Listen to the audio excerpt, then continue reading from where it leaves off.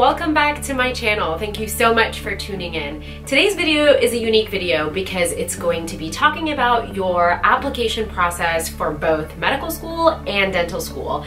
As an oral and maxillofacial surgery resident, I have had the opportunity to go to dental school and medical school. So I have insight on the application process and what different schools look for. So I am happy to share that information with you with the caveat that every school is a little bit different and every individual is a little bit different. So I'm going to share my personal experience and my thoughts on the process, but because I've never been on an admission committee, I can't say that everything I tell you is 100% true, but it is based on all of my previous experience in applying to dental schools, medical schools, and having gone through both of them, what I think it takes to enhance your application, be a unique applicant, and what it takes to really stand out when you are in a pool of highly competitive and really, really wonderful applicants. So that's what the video is going to be about today. I hope that you find it valuable, and if you are curious why I went to medical and dental school, please make sure to tune into my channel. I have a video on oral and maxillofacial surgery residency, what it entails, and what this process is about. I also have a really unique video about dental school versus medical school, and if you're trying to choose in between, and so that will also be interesting for you. But today we will talk about the differences in the application process to both institutions. So thank you for tuning in, and let's get started. Alright, so the reason why I decided to lump everything in just one video instead of making a separate video about applying to dental schools or medical schools is because they really all have the same underlying standard. And so there's a lot of overlap, whether you're applying to dental, medical, PA, nursing, pharmacy, it's all in the healthcare field, and they really, really care about one single thing. And that thing is that you are committed to serving people, because that's the field that you're entering. You're basically serving people for the rest of your life, and they really want to make sure that you are actually committed to the cause. So you can't just be all talk. You can't just say how much you love being a healthcare provider and why you want to be a doctor so much. You have to put some action, and you have to prove that that's actually how you feel. And the way that you could do that is by definitely showing them by your past activities and shadowing experience and the hours that you've spent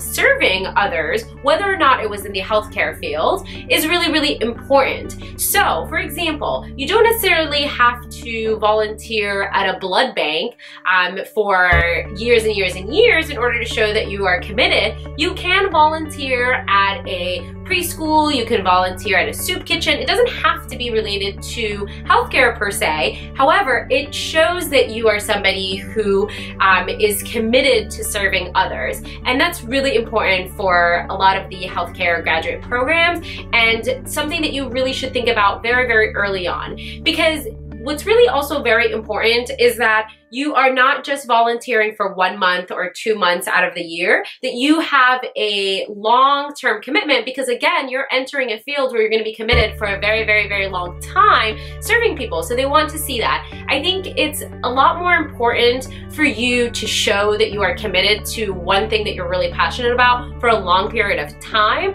than to have 10 different things. So this brings me on to my second point. They want to find someone who is really well-rounded. You can't be a bookworm for your entire life and get really, really, really high test grades and have a really high GPA, and that's it.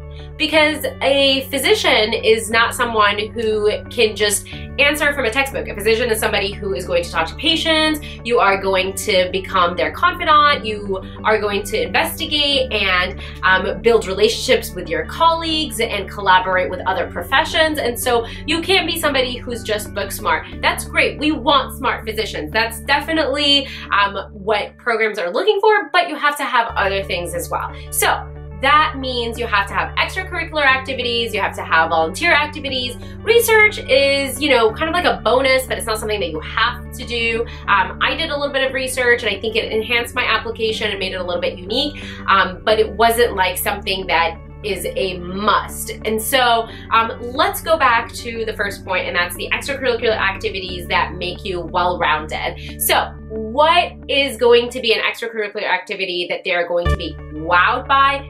It's really whatever you're passionate about. So that means find something that drives you. It does not have to be healthcare related. Again, that's going back to the first part of my talk when I talk about proving that you have service for humanity, a priority for yourself. So just pick something that you're really, really passionate about and commit to it. I think that's very, very important when you're applying to a program, to show that you were really, really passionate about something and you have dedicated a lot of time, and you have been able to balance your good GPA with all of these extracurricular activities. So again, don't fill the extracurricular column with a ton of things that you did for 1 week, 1 month, 2 months, and whatnot. Those are not really going to be weighed very heavily. It's the things that you've committed to for a very long time. Sports is one of them, because, you know, if you are an athlete, that means you have discipline. It means that you have dedicated a lot of extra time and you've been able to balance studying for your classes, and as well as going to practice and doing all of these things. So sports is one thing. If you're not an athlete, don't worry, I was not an athlete. It's not like you have to be an athlete, but that's just an example of something that you want to do. For example, what I did in high school was I was on the leadership student council, and I was in the leadership student council in high school, college, dental school, and then when I applied to residency. So that was something that I could really show that I am really passionate about student government. I'm really passionate about, you know, being a leader, and that's really important to me. And so year after year, year after year, I have committed to that cause. Another thing that I did that I was really committed to was Cleft Lip and Palate Student Organization. I was part of Operation Smile in high school, college, at dental school. I started my own student organization. So that really shows that I'm really, really committed to Cleft Lip and Palate, something that I'm very passionate about, and I can do a whole nother video about my experience starting a student organization and how it really made me a very unique applicant for residency, but also was an incredible thing for me to do during grad school, because it just really gave me something to be passionate about and remember why I'm spending all this time studying, because I really want to help people in the end. And that was kind of like what I looked forward to. And so that was a really wonderful opportunity, but I'll do another video about that. That's just another example of how you can show commitment and passion and dedication, and the fact that you can balance extracurricular activities, a good GPA, and all of that. Listen, you guys, the thing that you have to know is a lot of people who are applying are highly qualified. People who want to go to medical school are people who have pretty good GPAs, pretty good grades, pretty good SAT scores, pretty good MCAT score, pretty good DAT scores. Scores do, to a certain extent, help you make the first cut, but they're not the end all be all. So if you did not score the highest in your class, it does not mean that it's over for you. And if you scored the highest in your class, that's also not a guarantee that you're gonna get all the interviews that you think you're gonna get just because you score high, or you score low and then you think you're not gonna get anything. So really it's all about showing that you're balanced. It's all about showing that you are committed and you're compassionate and you deserve to be in the healthcare field, and you've proven that by showing that you are committed to serving humanity and by the extracurricular activities, because that proves that you can balance, you know, all of these different things in your life. Because when you go to medical school and dental school, guess what? You're going to be balancing a lot of stuff, and they want to see that you're able to do that. So those are the first two things that I spent a lot of time talking about, because like I said, I think they're really important. I already touched on the fact that you can have research to enhance your application, but it's absolutely not necessary. If it is research that is revolved around one of your passions, so let's say I was doing Cleft Lip and Palate research, that's great, because it really shows that you've taken your passion one step further, and that would be a nice way to tie things around and make you a really unique applicant. But again, it's absolutely not 100% necessary. There are some schools that like research a little bit more than others, but I think across the board, that's just a bonus, but it's not an absolute must. So that's another thing. Okay, so we've talked about showing that you're committed to humanity with community service and volunteering and things like that. The other thing is showing that you can balance school and be a well-rounded person by being involved in extracurricular activities for a long period of time and focusing on things that you're really passionate about. The third thing that we talked about is research. The fourth thing that I want to talk about is letters of recommendation. Do not get letters of recommendation that you think look good. For example, if you're applying to medical schools, you getting 5 letters of recommendations from physicians that you think are really awesome, but don't actually know you. So the letters of recommendations are not personal. They're not really great letters of recommendation. It's really not gonna help you. Even if you get a super famous physician to write a very, very, very, very generic letter of recommendation that he or she wrote to 5 different students, that's not really impressive to an admission committee. Remember that these people are reading tons of letters, tons of applications. They could tell what's a generic letter and what's a really nice heartfelt letter. So if you actually shadowed a local physician in your community that was really wonderful and spent a lot of time with you and can really write you a letter of recommendation that says, hey, I highly recommend this person because I'm in this profession and I can see that they're qualified, that they're committed, that they're going to be a great physician, and I highly recommend this person. That letter I think is way more valuable than a very generic letter from somebody that you think might look good on your resume. So that is another point that I wanted to touch on, and something that will make your application really, really unique. I know that in undergrad it's really difficult to get letters of recommendation from faculty, especially if you go to a large university. I went to UC Berkeley. Some of my science classes were like 1,000 students. How are you going to even know your professors? Who are you going to ask to write you a letter of recommendation? And the key here is to build really good, strong relations with a couple of advisors, a couple of faculty. Really go and seek out people specifically with the mindset that once you develop a really good relationship with them, you're going to get a wonderful letter of recommendation from someone who actually truly knows you and can recommend you to a graduate program. So have that in the back of your mind. If you are first or second year in college, make sure that you get really close to the graduate students. They are your way in with the professors, and a lot of your graduate programs do require that you get science faculty to write you letters, and a lot of them don't accept grad students writing letters. But if you are building a really strong relationship with a grad student who works very closely to the professor, and you can basically, you know, work on a few projects together or do research or go to office hours so that that person really knows you well, that's your way in, and you can actually start building a very good relation with that professor and get some letters of recommendation. Another way they can get letter of recommendation, it goes back to my first and second point. If you've been volunteering a lot, you can get a letter of recommendation from whoever the director was, and that's going to be a really good, heartfelt letter of recommendation. If you've been shadowing a dentist or a physician or a nurse, you can get another nice, heartfelt letter of recommendation. So those always should be on the back of your mind. And this is key. Make sure, you guys, that you have multiple letters of recommendation. A lot of schools require at least 3. Some schools require 4, but most schools, I think 3 is the average number. A lot of schools require 2 from science faculty and 1 just random, whatever you'd like. So make sure that you don't just go ask for 4 letters of recommendation. You never know what's gonna happen.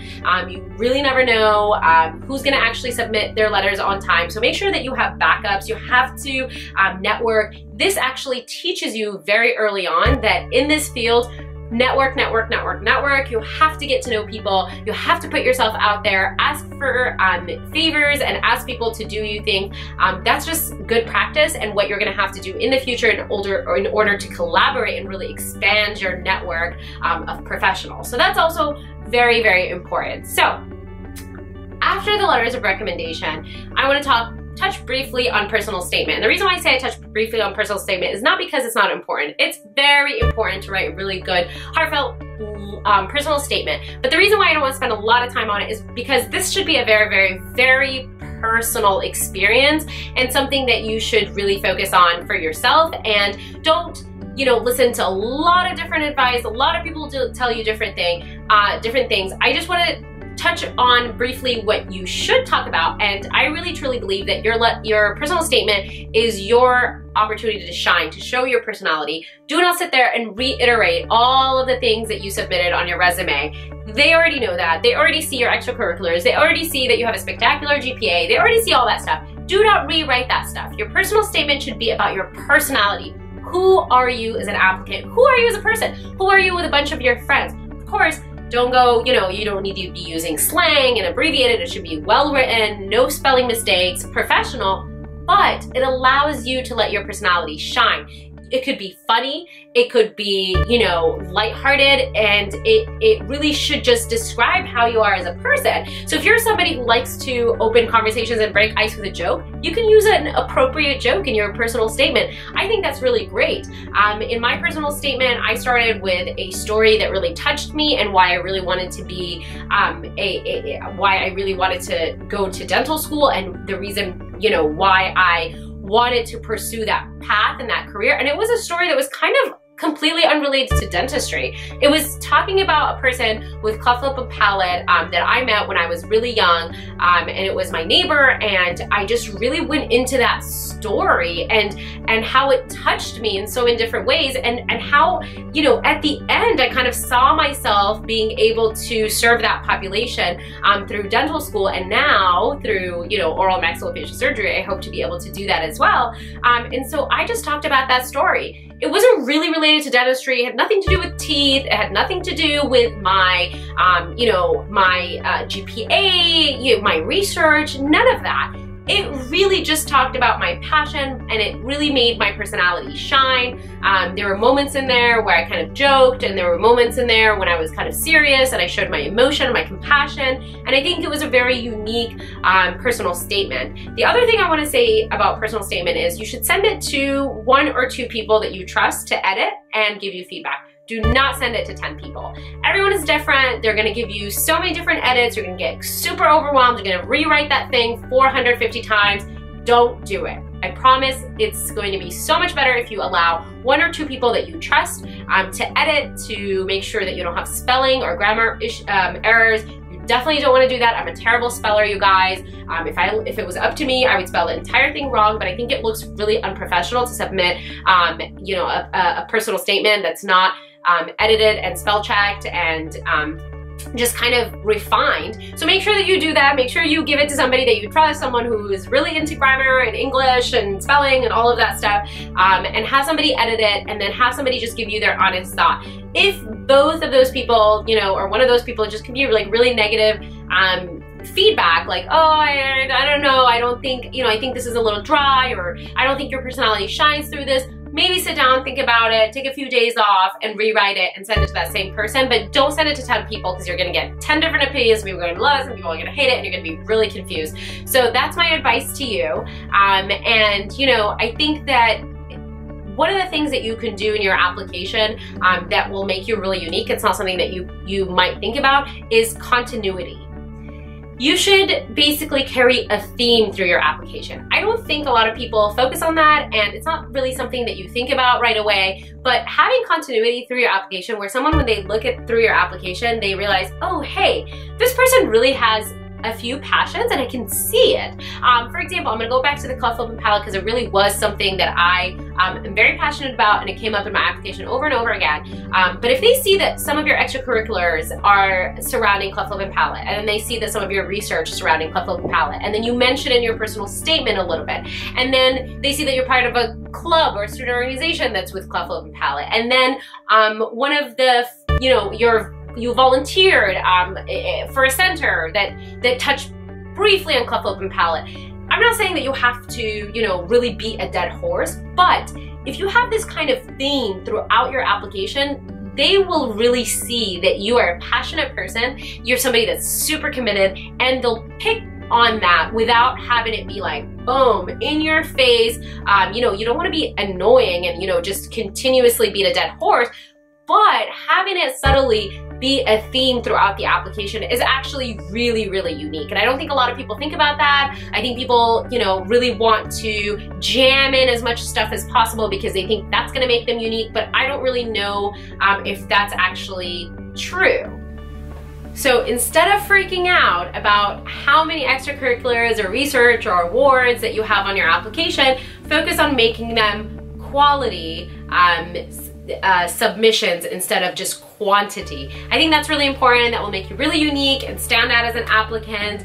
And that's really, you know, kind of like the basics of the application process for dental or medical school. Now I'm going to briefly talk about the differences between the two, because there are very subtle differences. Dental school really wants to see that you know what dentistry is all about. They want to see that you know what you're getting yourself into. So shadowing a dentist or working in a dental office in any capacity, as a dental assistant, the front office staff, you know, just shadowing, but having that on your resume I think is pretty important, because they want to know that you have, you know, taken the time to really explore the profession. It is a very unique profession where, you know, you could be a business owner, you could be a healthcare, you're a healthcare provider at the same time.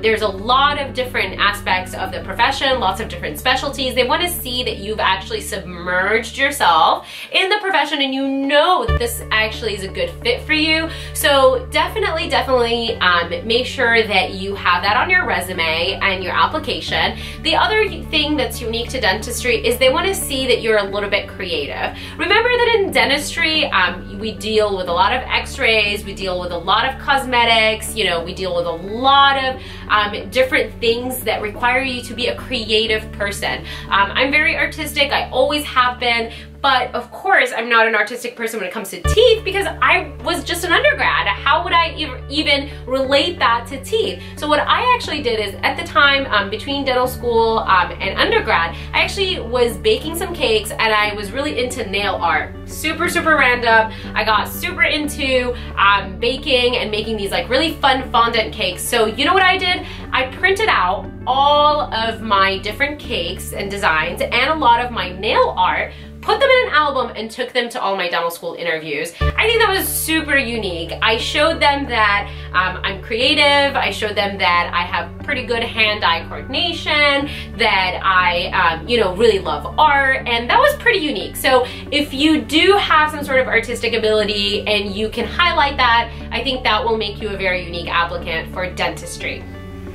Okay, shifting gear to medical school, because it is a little bit different. I think medical school really wants to emphasize the holistic approach to healthcare, that everything in the body is interconnected, the eyes, the heart, the lungs, the liver, the kidneys, somebody's mental status. So everything is really interconnected, and really we have to approach humans as a whole, and that's the best kind of healthcare, and that's absolutely correct. And you know, it does certainly apply in dentistry, but I think in medicine it's a huge priority. And the way, you know, that's a little bit harder to show on a resume, but I think the way that you can really emphasize the fact that you are very aware of the human condition, you're very aware of you know, the needs of humans, is like volunteering for different organizations and services that, you know, maybe do some social work, things like, you know, Teach for America, or things like United Nations, and all of these different service-oriented organizations that really take the whole person as a whole and kind of dedicate some time to showing them that you are someone that's really, you know, that's very aware of the human condition and humanity, and you're very dedicated to that cause. So I think that's really something unique. It's absolutely not super necessary, but I'm just giving you the things that could make you really stand out and be unique. And you know, if you are somebody, if going into medicine, you are somebody who really cares about people, and you just have to show them and prove to them that that's what you are all about. And so, you know, volunteering to those specific organizations and in that kind of capacity could be really helpful. So that's it, you guys. Those are all of my tips and tricks for, you know, the things that can enhance your resume as an applicant for medical schools, dental schools, but this could also be applied to pharmacy and nursing and PA, because guess what? We're all gonna be in it together. We're all gonna be working together, serving humanity, and these grad programs just wanna see that, and I hope that you found this video helpful. Again, I just wanna emphasize that every application is totally different. do not discourage yourself from applying because you think that you don't have what it takes. You don't know what programs are looking for. Every school is totally different. Every school wants different kinds of applicants. So don't ever discourage yourself from applying. Always apply, no matter what your age is, no matter what your background is, how many community service hours you have, what your volunteer experience is, what your GPA is, what your MCAT or DAT score is. Do not discourage yourself from applying. You are a unique applicant at the end of the day. Everybody's unique. You just have to keep these things in the back of your mind as you make choices about what you want to do in your spare time or in school, so that you can enhance your application and give yourself a better opportunity to get interviews and get into the program that you really want to get into. So don't ever be discouraged, and if at first you don't succeed, pick yourself up and try again. So if you apply during one cycle and you don't get tons of interviews or the programs that you really want, try again next year. Again, they want to see that you're committed. They want to see that you are, you really want to do this. And so applying for a second year in a row never hurt anyone. And in fact, I know people who applied 2-3 times and got in on third time or fourth time. And so definitely be committed and be persistent. This is your dream, your passion, and I believe in you and I believe that you can do it. Just do whatever you can to enhance your chances of doing it. Thank you so much for tuning in. I hope you found this video helpful. Please comment below, let me know, tips and tricks, things that you've tried, or if you have any questions. Make sure that you subscribe to my channel, like this video, and visit my blog, www.15blades.com. And for daily posts and inspiration and interview tips and things like that, follow me on Instagram at 15blades. Thank you so much, you guys, and I will see you next time.